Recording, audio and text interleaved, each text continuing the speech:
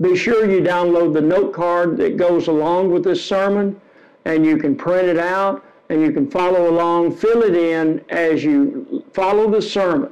If you like this sermon, want to see more like this, give us a thumbs up, subscribe to the channel, also hit the bell notification so you'll be notified when other new content is added to this site. We try to add sermons as often as we can. We'll try to add some Bible question and answers that we've done before in the past, other things we may be adding to this.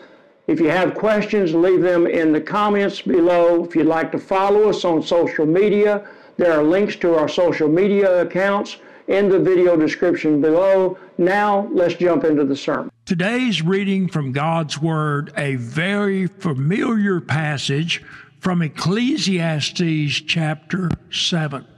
When you get to Ecclesiastes chapter 7, we'll begin in verse 1. A good name is better than precious ointment, and the day of death than the day of birth. It is better to go to the house of mourning than to go to the house of feasting. For this is the end of all mankind, and the living will lay it to heart. Sorrow is better than laughter, for by sadness of face the heart is made glad. The heart of the wise is in the house of mourning, but the heart of fools is in the house of mirth. It is better for a man to hear the rebuke of the wise than to hear the song of fools. For as the crackling of thorns under a pot, so is the laughter of fools. This also is vanity. Surely oppression drives the wise into madness, and a bribe corrupts the heart.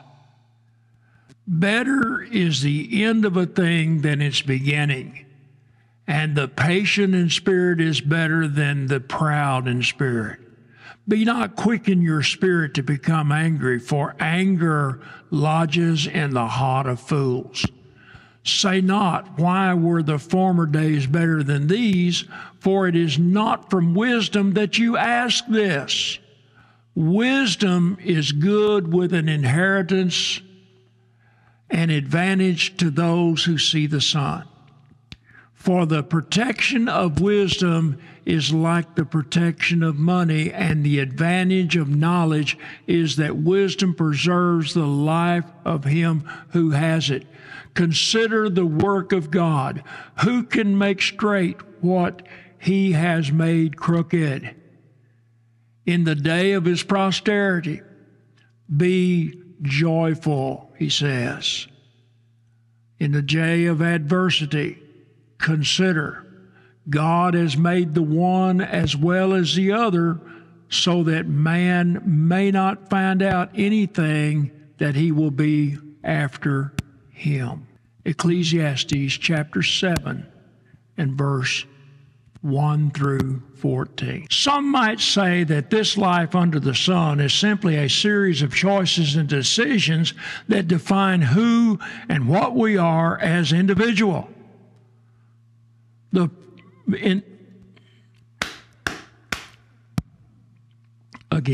Some might say that this life under the sun is simply a series of choices and decisions that define who and what we are as individuals. The preacher poses a question in Ecclesiastes chapter 6 and verse 12, where he says, "For who knows what is good for man while he lives the few days of his vain life, which he passes like a shadow? For who can tell man what will be after him under the sun?" That directs our minds to pondering these choices and decisions and whether or not there is actually a better way of living this life. For who knows what is good for a man during the few years of his futile life? He will spend them like a shadow. For who can tell a man what will be after him under the sun? That's what we just read. And this is a good question. Who is it that actually knows what is better for man to do? Does a man have the ability to know such a thing? Jeremiah answered this question in Jeremiah chapter 10 and verse 23. He said, I know, O Lord, that the way of man is not in himself, that is not in man who walks to direct his steps. So if man cannot do so, then where can we look to the better way? While Ecclesiastes might not have every single answer to every single question that might be posed by man as to the better way of living, Ecclesiastes 7, 1 through 14 does give the reader some insight into the wisdom of God so that we might understand what is the better way of living life under the sun. Throughout these verses, the preacher presents numerous examples of things that are better than other things. Some of these statements we would probably chalk up to plain old conventional wisdom, common sense. However, some of these things might actually be a little counterintuitive to what we might think is true. Some of these comparisons suggest that things we might think are bad are actually being beneficial to us. They might not make sense to us at first, but hopefully we can dive in and see God's wisdom all throughout this text.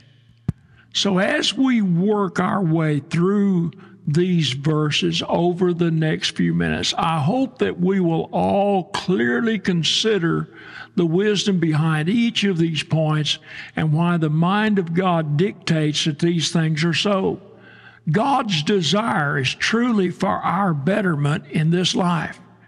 And through the acknowledgement of His superior wisdom, each of us can truly benefit from living the better life under the sun. So let's consider these verses and all the wisdom of God that can help us make better decisions and live better lives. First of all, in Ecclesiastes chapter 7 and in verse 1, he points out a good reputation is better than precious ointment. Another way of putting that is better than wealth, he tells us. We have probably all seen, either in a movie or maybe even in real life, a father looking his son in the eyes and reminding him of his last name and how that last name carries with it something special. The point is that our name can either be a point of pride or embarrassment. What do we think of when we hear certain last names? What do you think of when you hear the last name Jordan or Bush or Schwarzenegger, Manning, Mozart? With all these names comes to mind different imageries in our minds. And that is because these names represent certain people and their reputations. When the preacher mentions a good name, I'm convinced he is referring to our reputation. It is better for us to have a good name than to have wealth.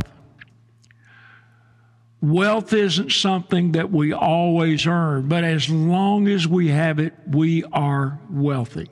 Our names are not exactly earned, but we can certainly ruin our last name through shameful living. Just because we have the right name doesn't mean that we are free from any responsibilities toward it, especially as Christians. If we wear the name of Christ, we must give every effort to represent it well.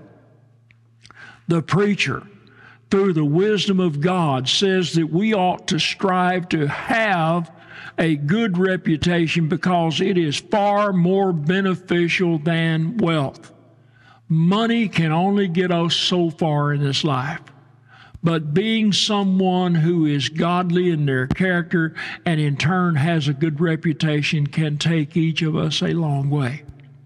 Most importantly, our money won't do anything for us when it comes to getting to heaven. But our name, our reputation, who has a lot to say about that? It does.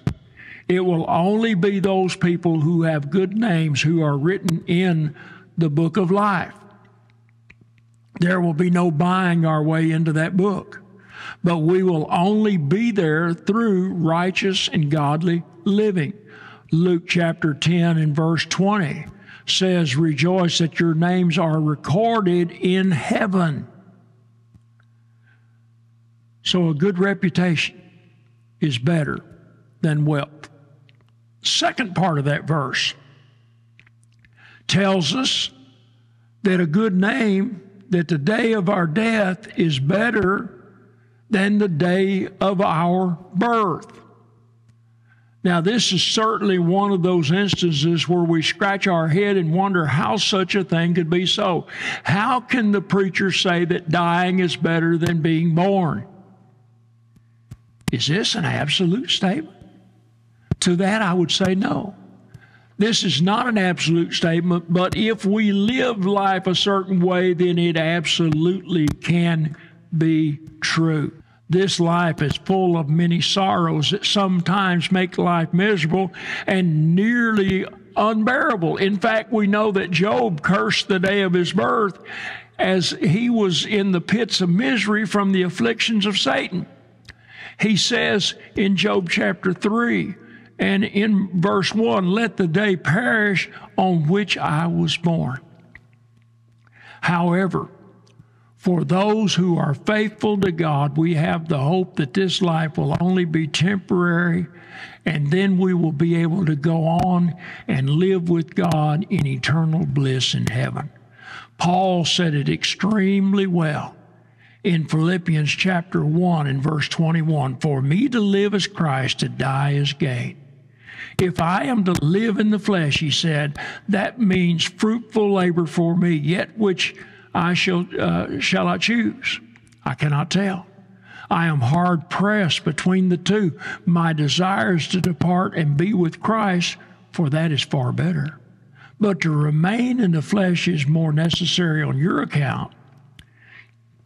He said, convinced of this, I know that I will remain and continue with you all for your progress and joy in the faith, so that in me you may have ample cause to glory in Christ Jesus because of my coming to you again. When he stated how torn he was between continuing to live in this life with its struggles, but where he could serve the Lord and others, or going to glory to be with Jesus and receive his reward for his faith, you see, may we strive to have this kind of faith and recognize that the day of our death can be a day for rejoicing if we'll continue to faithfully serve God in this life. Then he goes on a similar thought. He says in verse 2 and 3, it is better to go to the house of mourning than to go to the house of feasting, for this is the end of all mankind, and the living will lay it to heart. Sorrow is better than laughter, for by sadness of face the heart is made glad. A funeral is better than a party. Much along the same line, that might seem counterintuitive to our thinking. The preacher says that a funeral is better than a party of feasting and celebration. Now, I don't know about you, but I think I quite enjoy funerals as much as I do parties. I can't quite enjoy them. I don't think that's the same. So what could the preacher be getting at? How could a funeral possibly be better or maybe even more beneficial than a party? Well, I think the answer lies in the purpose that the funeral can serve. When we are at a party, what are our minds focused on? I know for me, I tend to be focused simply on what's going on around me, having a good time, because parties are a time of escape from negative parts of life and to relax a little bit. There's a place for that, I suppose, but I think the funeral serves as an even bigger, more important role in that it brings us back to reality, to remember that this life isn't going to last forever. And at some point, the funeral will be our own. The funeral, he said, is the end of every man. Funerals are opportunities for us to ponder and reflect upon our lives and the way we are using the time that God has given us. For this reason, I think the preacher's words, sorrow is better than laughter, are well stated. When we sorrow, we contemplate life. And it is in that moment that we often seek to make positive changes.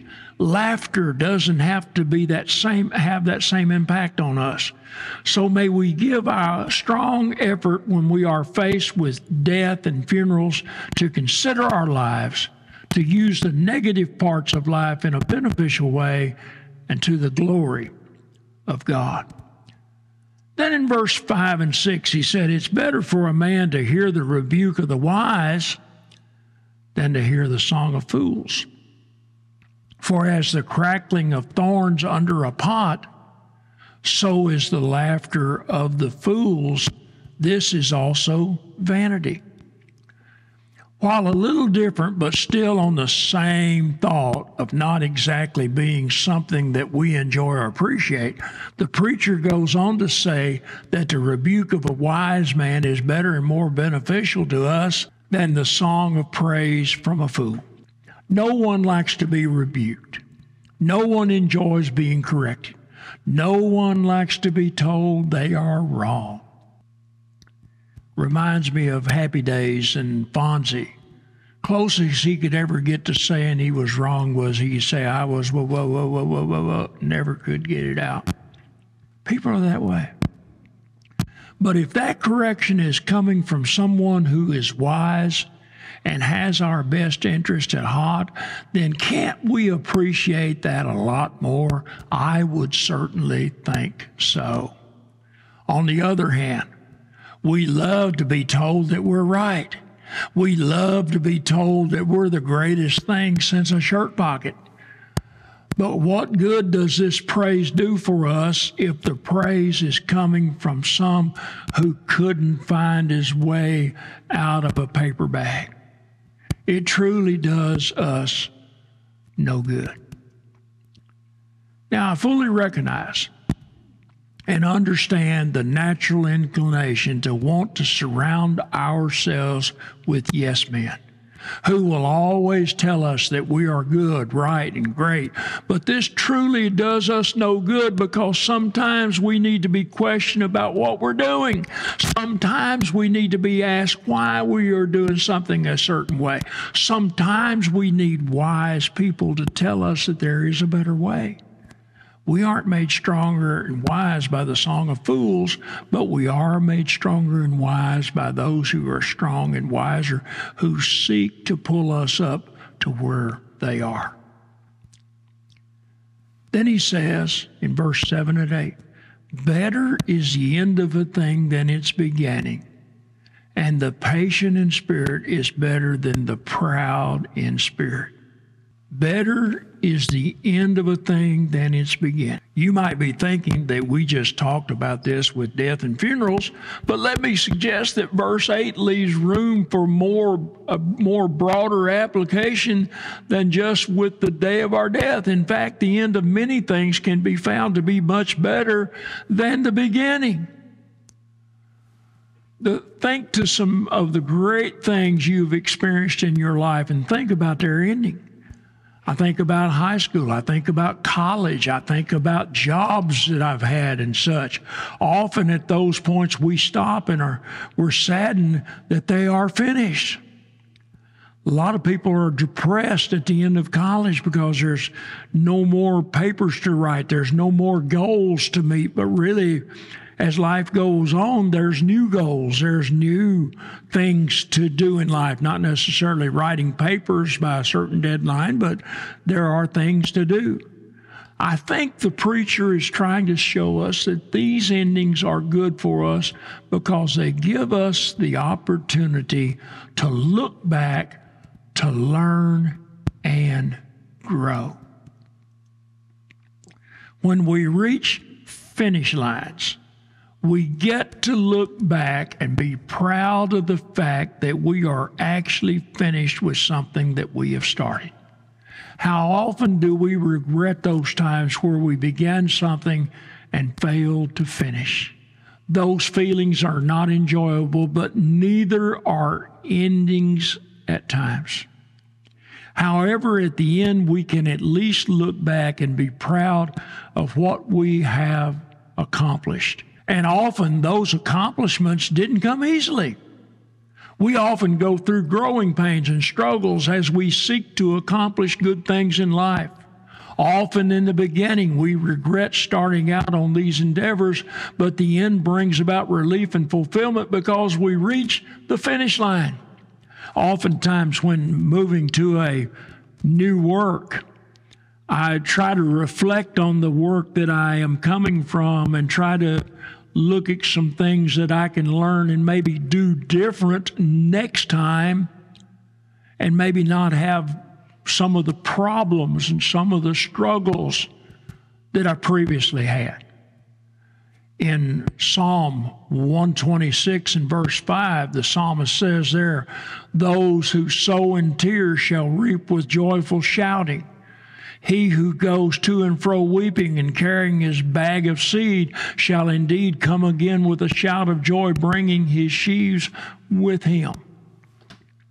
And then, patience is better than arrogance and pride, Ecclesiastes chapter 7, 8, and 9. We just read 8, but look at 9.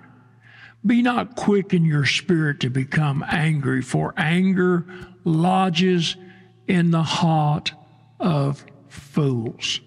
Probably the most clear cut out of this list is what is said by the preacher in verse 8 and 9. We know well that pride is evil and of the devil, and will only bring about our destruction. In 1 John chapter 2 and verse 16, "For all that is in the world, the desires of the flesh, the desires of the eye, the pride of life, is not from the Father, but is from the world." The world is passing away. Watch that, underscore that. The world is passing away along with its desires, but whoever does the will of God abides forever. We get that pride and arrogance are wrong, and that we ought to be patient and wait for things in their good time. But why do we seem to struggle with this so much? I think one reason is because we get so focused on what we want and feel as if we need that we aren't willing to go about things the right way. Instead of planting seeds of the pure gospel, we try to lace the gospel with something that we think makes it sweeter and more attractive to people. When we do such a thing, all we are doing is leading those individuals to destruction. He says in Proverbs chapter 16 and verse 18 that pride goes before destruction and a haughty spirit before stumbling. Anger often appears alongside pride and arrogance because we think that things ought to be a certain way, and when they aren't, then it's time for us to blow up until we get our way. This type of attitude and way of living will only lead to more problems. It will make it evident to others that we are not among the wise, but we are a part of those who are fools. And then verse 10, he says, "Say not, why were the former days better than these? For it is not from wisdom that you ask." So the present is better than the past. There's certainly still many people even today to exclaim that things in our day are so much worse than how things used to be.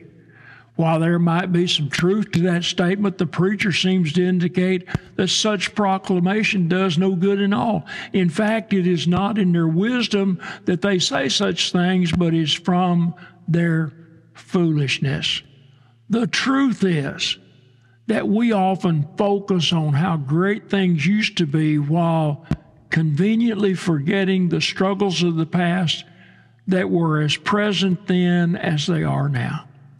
We are simply wanting to go back and dwell on the best times to avoid what are currently we're going through.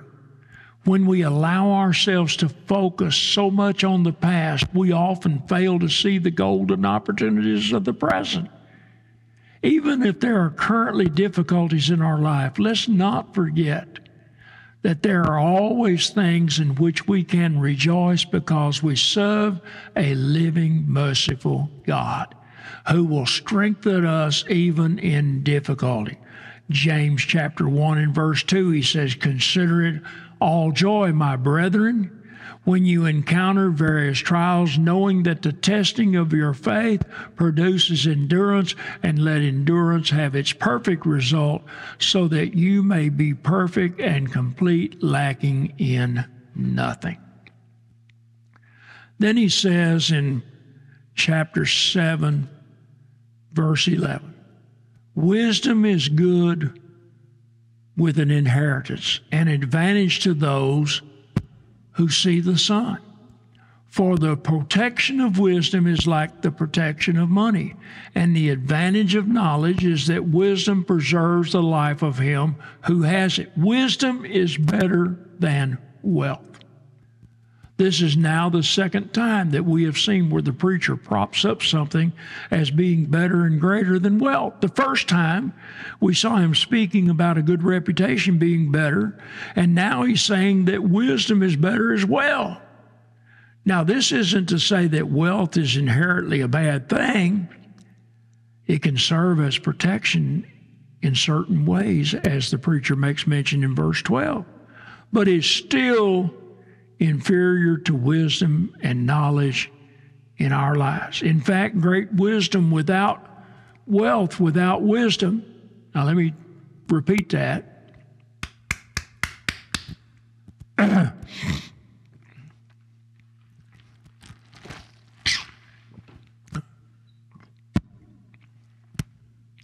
Threshold.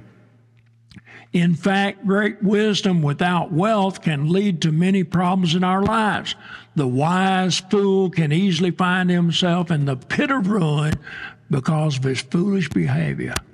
And money will only be able to serve as that defense to a certain extent. On the other side, one can be extremely successful in life with knowledge and wisdom alone.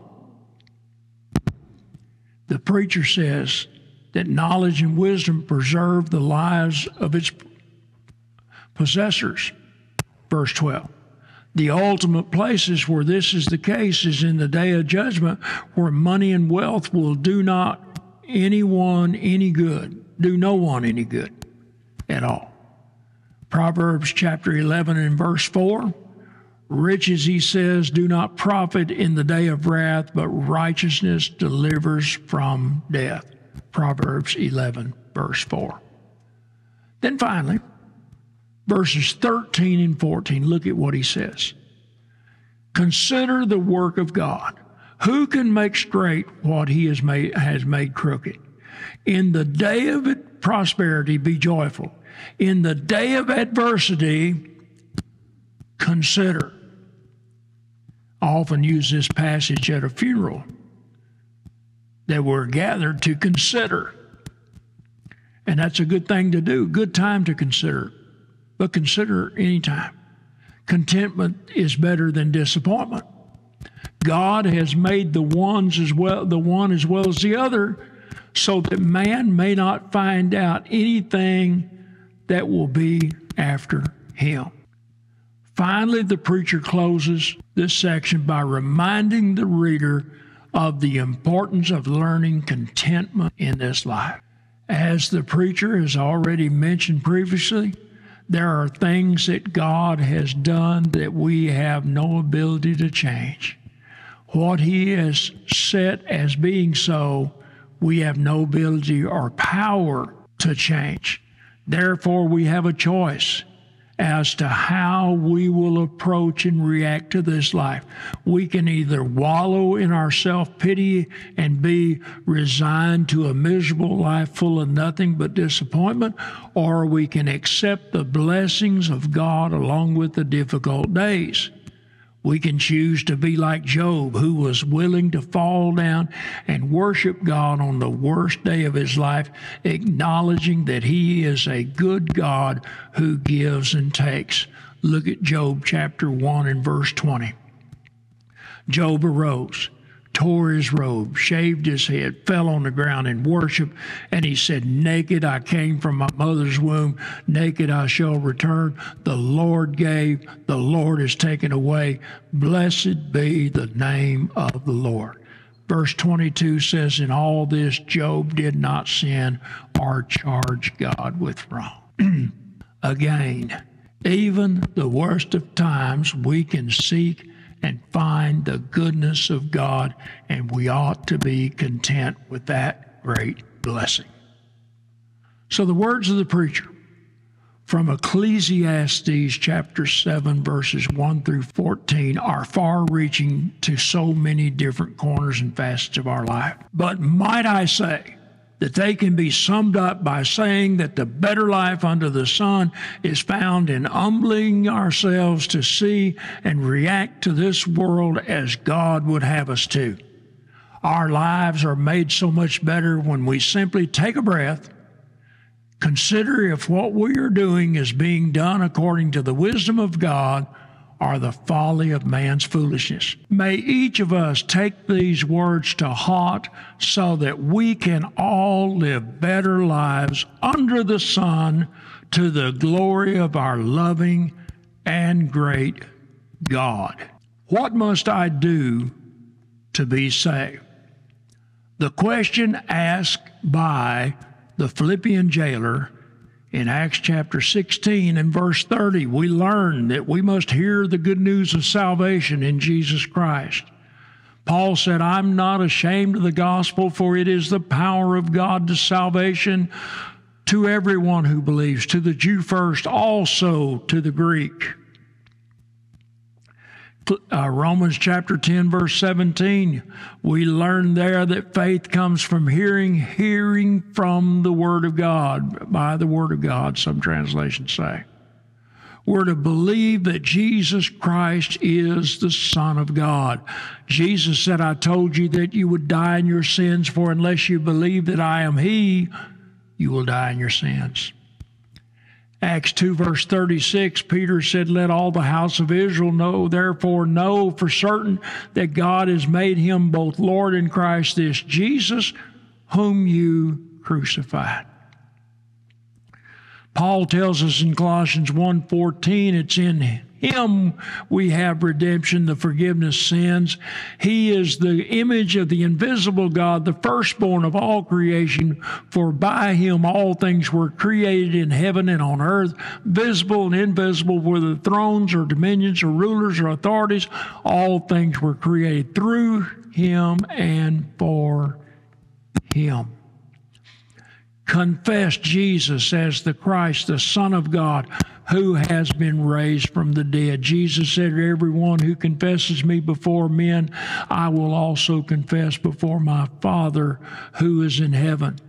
Paul tells us in Romans 10:9, "Because if you confess with your mouth that Jesus is Lord, believe in your heart that God raised Him from the dead, you will be saved. For with the heart one believes and is justified, with the mouth one confesses and is saved." We find repentance, a change of heart, a change of how we live our life is important. Jesus said, "I tell you, no, unless you repent, you will all likewise perish." Then He asked the question, "Those 18 on whom the tower in Siloam fell and killed them, do you think that they were worse offenders than all others who lived in Jerusalem?" He said, "No, I tell you, but unless you repent, you will all likewise perish. You'll perish like they did. Acts 17, verse 30, the time of this ignorance God overlooked, but now commands all men everywhere to repent. Peter, in Acts chapter 2 and verse 38, tells us repentance is important, but coupled in that phrase with a conjunction, repent and be baptized, every one of you, in the name of Jesus Christ, for the forgiveness of your sins, and you will receive the gift of the Holy Spirit, the salvation there. We learn that baptism is a burial. He said, do you not know all of us who have been baptized into Christ Jesus were baptized into his death? We were buried therefore with him by baptism into death, in order that just as Christ was raised from the dead by the glory of the Father, we too might walk in newness of life. For if we've been united with him in death like his, we shall certainly be united with him in a resurrection like his. We know that our old self was crucified with him in order that the body of sin might be brought to nothing, so that we would no longer be enslaved. 1 Peter 3:21, even baptism doth also now save you, not as a removal of dirt from the body, but as an appeal to God for a good conscience through the resurrection of Jesus Christ. Then we are to endure to the end. Acts chapter 14 and verse 22, Barnabas, strengthening the souls of the disciples, encouraged them to continue in the faith, and saying that through many tribulations we must enter the kingdom of God. Paul tells the young preacher Timothy, if we endure, we will also reign with him. If we deny him, he will also deny us. Now, if you found this video helpful and want to learn more, be sure to download the note card that goes with this lesson, plus a link to our free 4-lesson Bible correspondence course. You'll find the link to each in the description below. Thanks for watching or listening. In the meantime, in between time, see you next time. Cheerio, Bob's your uncle.